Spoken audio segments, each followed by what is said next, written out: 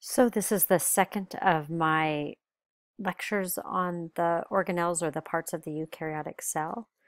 We finished up with cytoplasmic membrane in the last lecture that I did. Now I'm going to talk about, as we get internal into the eukaryotic cell, the organelles that you might find. The first one that I'm going to talk about is the nucleus, and this is the most prominent organelle of the eukaryotic cells. It actually has its own membrane around it. It's called a nuclear envelope. It's composed of two membranes that separates it from the cytoplasm. And within this structure, this membrane, there are small, regularly spaced pores all around that nucleus, and that allows macromolecules to migrate through the pores to the cytoplasm or from the cytoplasm into the nucleus. Within the nucleus, you would find the nucleolus. This is found in the nucleoplasm, the cytoplasm found in the nucleus. It's the site of RNA synthesis, and it's where you would see a collection for all of those ribosomal subunits. Remember, they're made out of rRNA, and so they would be found where RNA is being synthesized. In addition, you should find chromatin, which is the DNA molecule, the long string of DNA that is wrapped around histone proteins, and it's obviously the genetic material of the cell. This is a picture of it, so this would show the nucleolus within the big nucleus, that nuclear envelope, and then there's the openings, the nuclear pores. You can't really see the DNA in this one, but it's within the nucleus, and this is showing just a picture of it with that nuclear envelope around it. You can see here that attached to that nuclear envelope, and really an extension of it, is what becomes the endoplasmic reticulum. We'll get into the endoplasmic reticulum next, and it's a series of these microscopic tunnels which are used in transportive storage. And the rough endoplasmic reticulum, which is different than the smooth, actually has ribosomes which are attached to the membrane surface. So if we go back, you see all these blue dots. These are the ribosomes that are attached to the endoplasmic reticulum and make it the rough endoplasmic reticulum.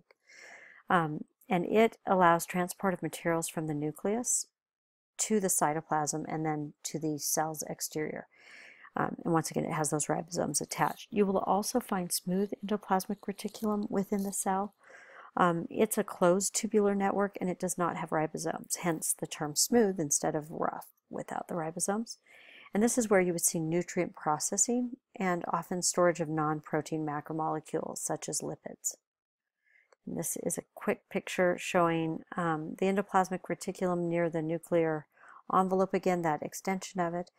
And what it's showing here is that these ribosomes that are attached to the endoplasmic reticulum, this is where we have protein synthesis occurring. I'm not going to go into great detail here because we'll get into that in Chapter 8. But as these mRNAs are moving through the ribosome, we have a growing polypeptide chain, which is going to become a protein that is being produced from the ribosome and going into that rough endoplasmic reticulum. And what ends up happening is it then will be moved from the endoplasmic reticulum to the Golgi apparatus. So it will move to the Golgi apparatus, another organelle, which will modify the protein and get it ready to ship it out, either into the cell or outside of the cell. And it has these flattened disc-shaped sacs, which they call cisternae. I often think they look like pancakes. It's always closely associated with endoplasmic reticulum, which makes sense because it's actually taking the protein that was made on the rough endoplasmic reticulum, and it's going to be modifying those so that they're ready to be used or shipped somewhere else. So what will happen is the endoplasmic reticulum will send some of the protein in a transitional vesicle to the Golgi apparatus, and then proteins are modified within the cisternae, and often it's the addition of either sugars and or lipids. These then proteins that have been modified will be pinched off in what is called a condensing vesicle, and they will be transported to either a lysosome or perhaps transported outside of the cell. And this is showing a picture of that. So you have your endoplasmic reticulum and the transitional vesicles that would have a protein in it that would move here into the cisternae of the Golgi apparatus. They get processed here. maybe modified by adding a sugar or a fat, and then they'll be put into a condensing vesicle that can be sent elsewhere in the cell or outside of the cell. So it's kind of an assembly line starting with the nucleus. A segment of that genetic code, remember, in the DNA, which would be in the nucleus, is copied into RNA. That would then go out of the nuclear pores to the rough endoplasmic reticulum. Proteins then are synthesized on the rough endoplasmic reticulum by the ribosomes, and they then are deposited inside the endoplasmic reticulum and then transported to the Golgi apparatus. Once they've been packaged and sent to the Golgi apparatus, they're going to be chemically modified and then put into vesicles to be used either inside or outside of the cell. And this is kind of a nice little drawing showing where it all starts. So it starts in the nucleus, that mRNA going out to the rough endoplasmic reticulum, a protein being made, that protein then going to the Golgi apparatus where it gets modified, and then it goes either somewhere into the cell or perhaps out of the cell to be sent somewhere else, in either from the organism, or if it's a multicellular organism, perhaps to other cells. There's also some vesicles that you will see within a eukaryotic cell. The first one is the lysosomes, and these are membranes that are kind of a circular membrane that contain enzymes that can be involved in digestion of food particles or perhaps protection against invading microorganisms. And they can also help and clean up within the cell. If there's damaged tissue or cell debris, they can actually break that down.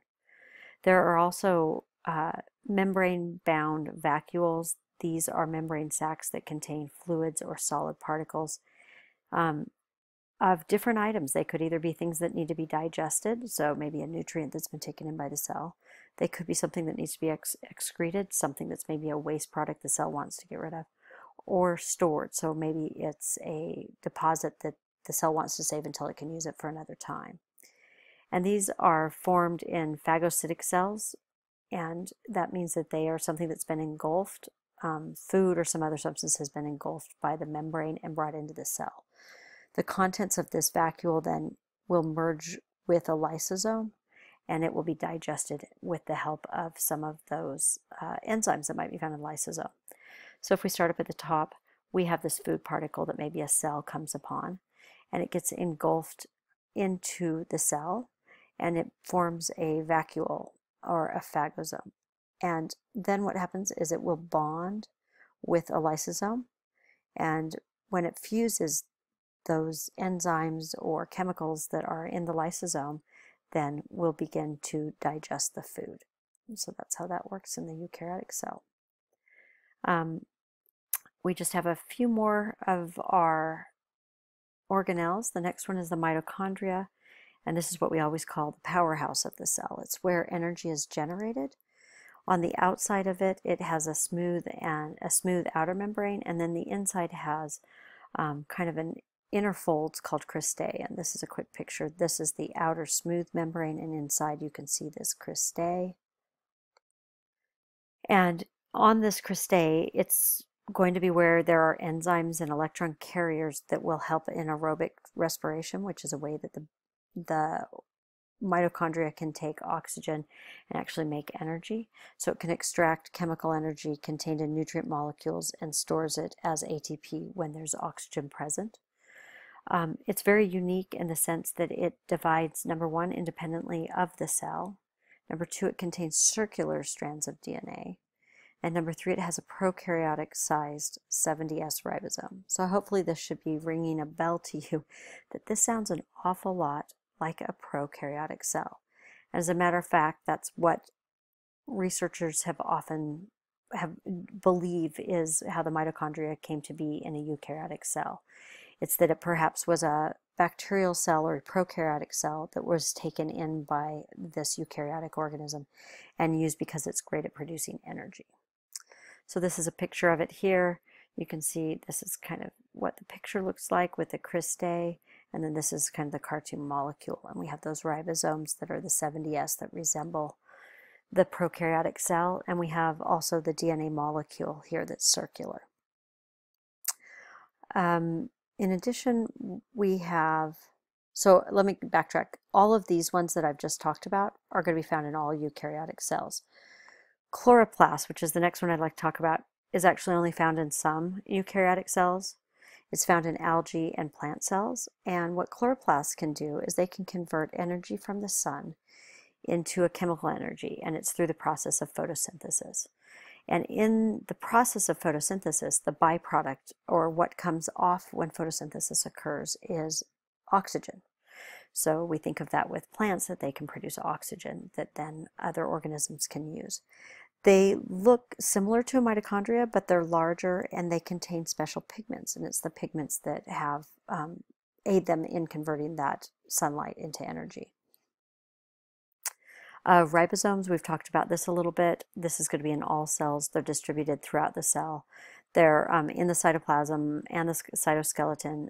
They're also associated with the rough endoplasmic reticulum, and both mitochondria and chloroplasts have ribosomes within them.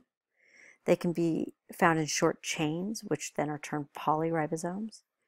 And in a eukaryotic cell, so this is when we're talking about the eukaryotic ribosomes, they are large and they have these small subunits of ribonucleoprotein. And they are an 80S. Remember, prokaryote were 70S. These are 80S, and they're a combination of a 60S and 40S subunit. But this, once again, is where we would see protein synthesis occurring. That's the function of the ribosome. We also have the cytoskeleton. We talked about this in the prokaryotic cell, and it has very similar functions in a eukaryotic cell. It anchors the organelles, which is a little bit different since only eukaryotic cells have organelles. And it can move the RNA and vesicles, but it also helps in permitting shape changes and in movement. And there are three types of cytoskeletal elements. There's the actin filaments, which are made up of protein. We also have microtubules, and we have intermediate filaments. And when we look at this view, you can see they're a scaffolding or a framework that the cell has. So these intermediate filaments here may be holding the Golgi apparatus in place. We also have microtubules, which may be helping in transport. And then we have actin filaments, and these really are the structural supports that help maintain the shape of the cell. This last diagram is in your book, and hopefully this gives you a chance to compare the comparison of cells and viruses. So we have bacterial and archaeal cells with eukaryotic cells, and then viruses. As we've said, viruses don't really fall into the category of a cell, and it's because they are missing many of these major functions or structures. And those might include genetics, reproduction, biosynthesis, respiration, photosynthesis, motility, shape, and then complexity of function. And then we also have the size. So hopefully this gives you a great summary on that. And if you have any questions, let me know.